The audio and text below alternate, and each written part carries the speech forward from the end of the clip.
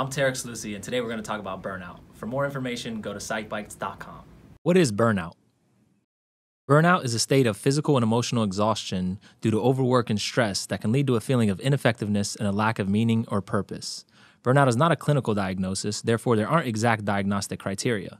However, some signs and symptoms of burnout include chronic fatigue, low job satisfaction regardless of achievements or accomplishments, irritability, difficulty concentrating, forgetfulness, becoming increasingly critical and or cynical, susceptibility to colds, headaches, fevers, and even anxiety and depression. Causes of burnout include overwork or feeling spread too thin, working in a dysfunctional environment, whether that may be being micromanaged by your boss or undermined by a supervisor or a colleague, a lack of work-life balance, so all work and no play. Let's say you're working from 7 in the morning till 7 in the evening and you have no time for anything else or any time for anything else. Inability to influence decisions, so a lack of control over your day-to-day schedule or the tasks that you have or the workload. Unclear job expectations, so poor management. Lack of social support, which is also known to be a buffer to burnout. So if you're lacking social support in your environment, then that can definitely be a cause of burnout. And last but not least, working in a helping profession. So healthcare professions, nurses, doctors, teaching, counseling, social work. These individuals are more susceptible due to the nature of their work.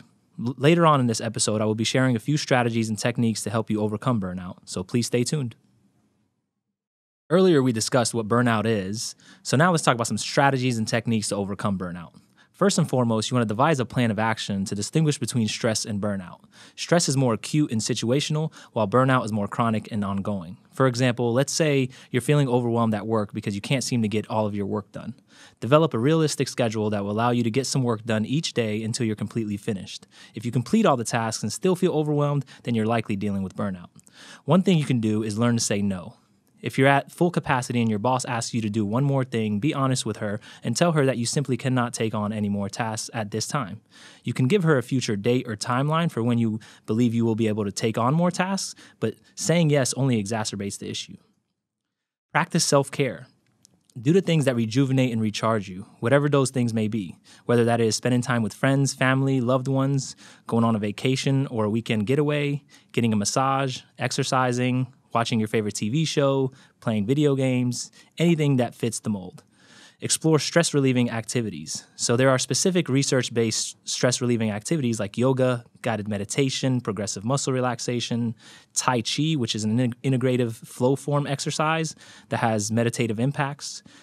Another thing you can do is process your feelings with your support system. So whether that may be your family, friends, or maybe even a therapist, depending on how severe your burnout is.